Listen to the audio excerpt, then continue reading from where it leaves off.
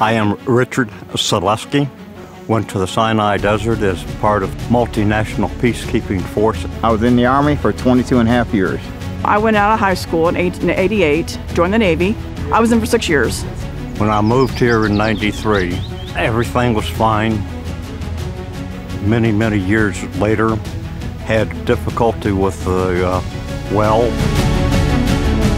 Before Ken was kind enough to provide this huge water tank, I was going to friends and having them build up 2.5-gallon containers at their house and bringing it to me so I could have water. The wife and I check up on a lot of the neighbors, and we had found out that, we're talking to him. I said, "You doing okay?"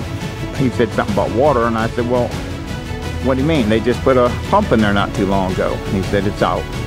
We actually had a neighbor who gave us a big water tote and helped you out with some water that way and figure out what's going on. So we took care of him for the water tote for a long time. He was out of water for approximately 9 months, and it might have been 10 months. To me, getting somebody water is about as basic of a human right as we've ever run into. I was the one who actually thought about Songs for Soldiers myself, and I had mentioned it to Ken. I said, "Listen, maybe this organization can help Richard out." Well was replaced completely. All of the old pieces were pulled out, discarded. All new pieces were put in. The well works fine, and I have water to shower with. I would just like to say thank you, from the bottom of our hearts. Songs for Soldiers is an amazing organization, and I would never imagine, ever having an organization help like that, like they did. I was shocked. Every dollar that goes there is given back to a veteran. It's used to help a veteran.